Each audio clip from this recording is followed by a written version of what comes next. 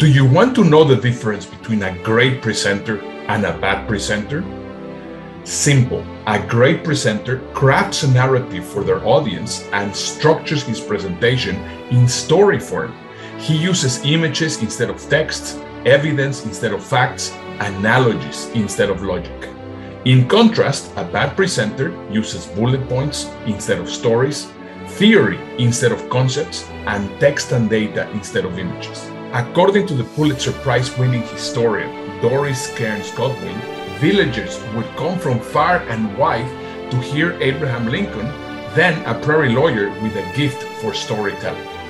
Lincoln didn't have the benefit of modern technology. He stood on a tree stump instead of a TED stage, and PowerPoint would be invented for another 130 years. Yet Lincoln could simultaneously educate, entertain, and move his audiences.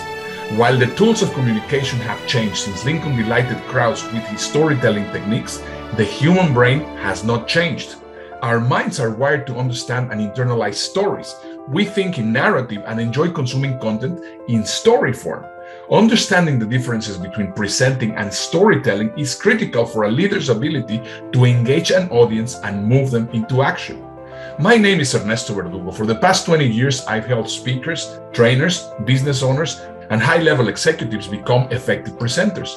Today, I want to share with you 3 simple strategies you can use to help you stand out the next time that you give a presentation.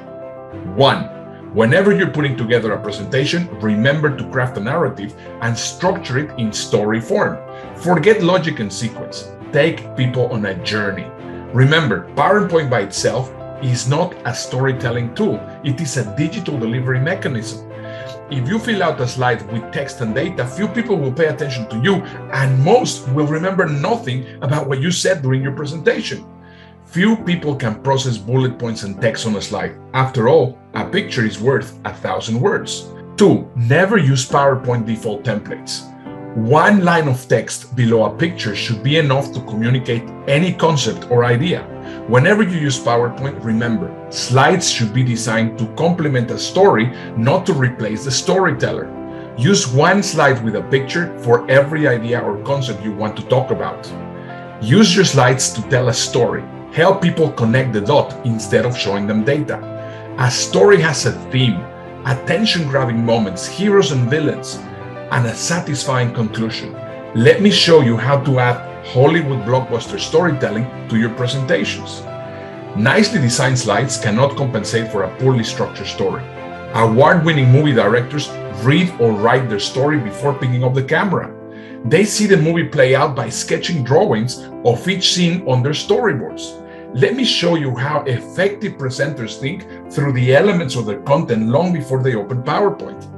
If you understand how to put together a story, your effectiveness as a presenter will increase 300%.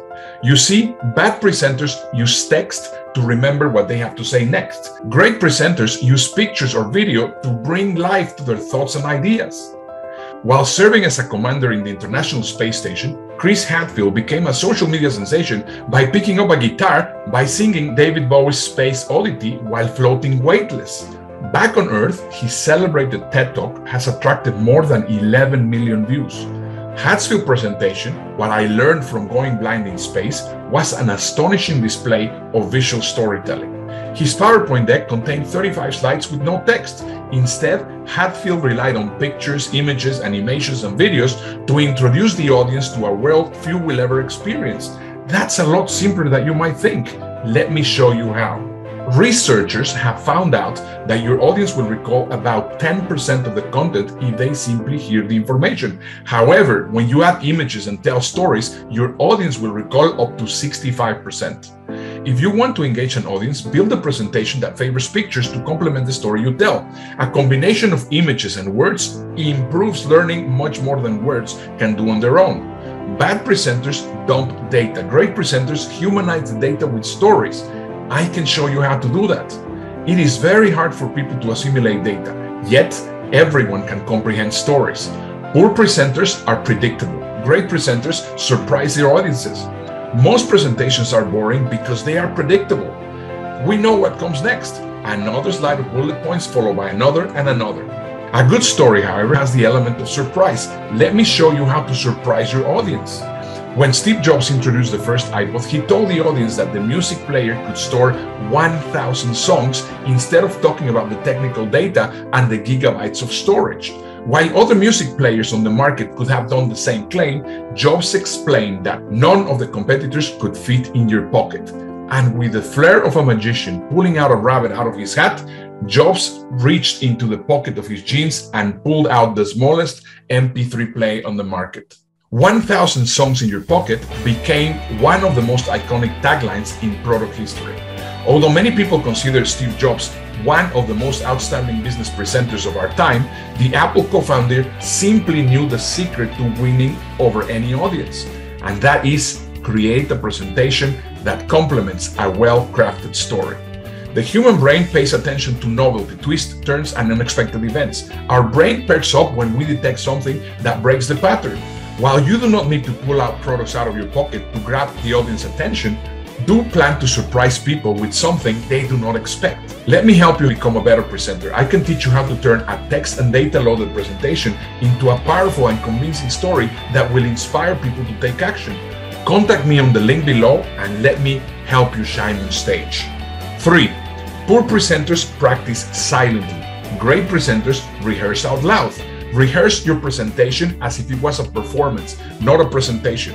Most business presentations are boring because speakers forget they are performing, not presenting. A great presentation informs, inspires, engages, and entertains. Practice your vocal delivery, adding perfectly timed pauses and varying the pace of your speech. Nobody wants to listen to a monotone. I can show you how to use your voice to command attention. If you're planning to stand up in front of an audience, practice stand up. If you're going to be sitting on a Zoom call, take a seat and rehearse like if you're going to be presenting to a virtual audience. When you see yourself as a storyteller, the presentation your audience sees will change. Don't let presentation software get in the way of giving your audience information they will pay attention to and retain. If you feel what I have shared with you is helpful, make sure to subscribe to this channel and watch the video appearing on your screen right now, or book a free consultation with me on the link below. I will help you become an outstanding presenter.